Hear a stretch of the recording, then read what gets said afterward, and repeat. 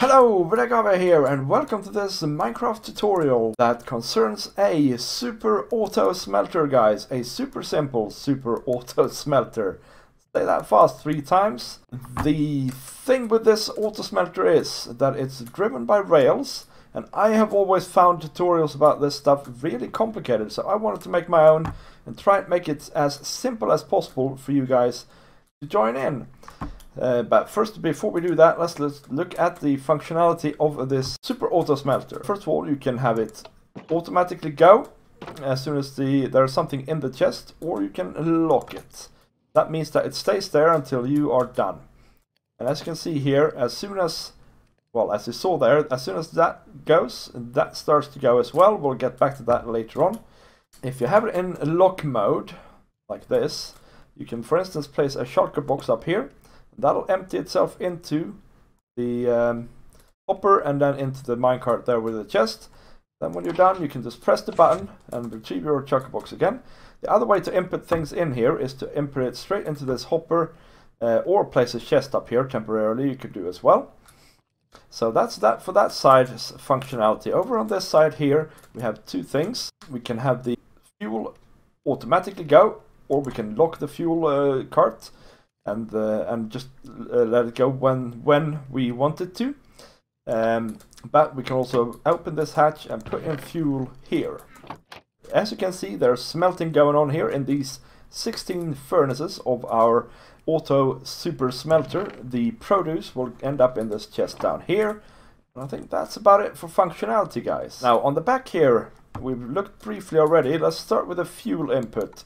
Basically, you put fuel in this chest. It simply goes down into the hopper, into the minecart with the chest here. And then of course the hoppers here point into the back of the furnaces. So if the minecart goes here, it'll empty fuel evenly into these hoppers and then into the furnaces. Now it's a similar story with the ore that we're going to smelt. Hello. The ores that we're going to smelt, they end up in here. Then there's hoppers going into the top of the furnaces here, and they basically just turn around and goes back. Now you might have noticed that there is a detector rail here, and what that does is, that is what sends the fuel cart along. Once this is released, it'll go, and then once it comes to here, that'll start going, and they'll go together back, and then the fuel cart will return back again. And there are some things here going on, some redstone, guys. And basically this here is the lock. So now the thing is locked. That means that this repeater is locked here, basically. What it otherwise does is it senses, because underneath here is another detector rail. So it senses when there is something in the minecart with a chest, and if so, that repeater or that comparator fires along here, opening a fence gate, which is what releases the minecart. I'll show you that mechanic. So like that, it'll go. So that's all it takes for it to run away. So basically, as soon as there is any sort of item in here, it'll go. Except we have the lock on. So as you can see now, by the way, there is the lock on that repeater. If we take away the lock, you hear the minecart or the fence gate go, and then comes back and the fuel cart is going as we speak. And it'll keep going here now, backwards and forwards, this cart here, until it's empty, which it is now. The last thing of redstone interest is this button here, which will break the shulker boxes. Basically a repeater going into this block, which fires this piston. But there's also a piece of redstone here, which will light up when this block is charged. And that goes back in here, and that locks this hopper so that when the shulker box is broken, it actually falls down here rather than being sucked up by the hopper. So to build this super auto smelter, you will need the following materials: 4 chests, 51 hoppers, 35 powered rails, 2 detector rails, a comparator, 4 repeaters, a stun button, 2 levers, 16 furnaces, and 2 minecarts with chests. You will also need a bunch of blocks of varying kinds. So to start building this, you will need a double chest, and then you place 16 hoppers leading into that chest. Into that chest even. A double chest like this. Then you place all your 16 furnaces on top of these hoppers like this. This is all very standard stuff. You do this in pretty much every auto smelter. Then you place hoppers going into the back of these like this. This is where our fuel is going to come. And then finally you place hoppers going into the top of the furnaces as well. This is where our ores and other things we want to smelt will come in. Next up, let's sort out the top rails here and also the bottom rails in the end. Now, so you take a block here, place 2 blocks after the top hopper, and place another block up there, place a temporary rail there, and place one of your detector rails there, and then you can draw the line here of powered rails on top of these hoppers. Now, it's important that all of these are powered, because otherwise the distribution into the furnaces will not be even. Now you do pretty much the same thing on the other side here. You take 2 blocks and then you place another block up top like that. Place a temporary rail, detector rail, and the final powered rail into there. Now you can remove that block and place a block on top of it, and you can do the same thing on this side. For the fuel line, you want a block there, and then you want to place rails all the way here.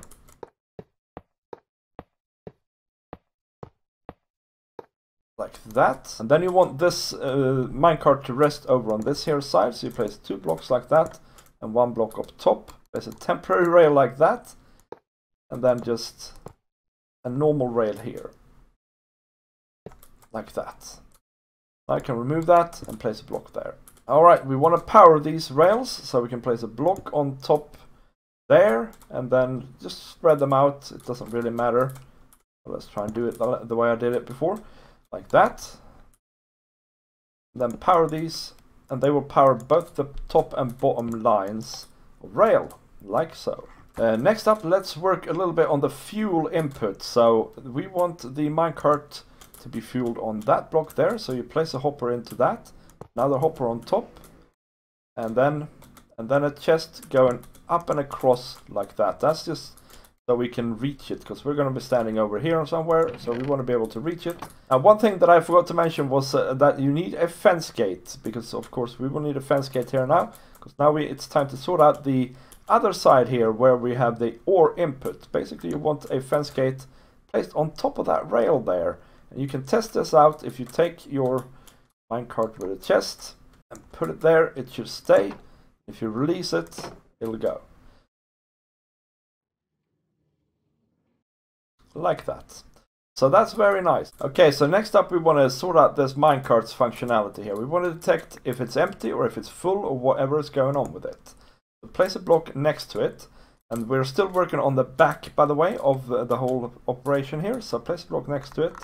Place your repeater into coming out of that block, and place the comparator, and then place a repeater like that. Now you need to have a block that leads into, and then have it go around in a backwards L shape like that, and you can place redstone on all of these blocks. Now wait a minute, this is all wrong. It needs to go the other way, right? So it needs to go in a proper L shape like that. And then place redstone like that. Now, what is the meaning of all this? Well, if the chest contains items, the comparator will light up. That'll fire the repeater into this block, and that'll fire this redstone line here, and that'll in turn open the gate. So we can test our functionality now, like that.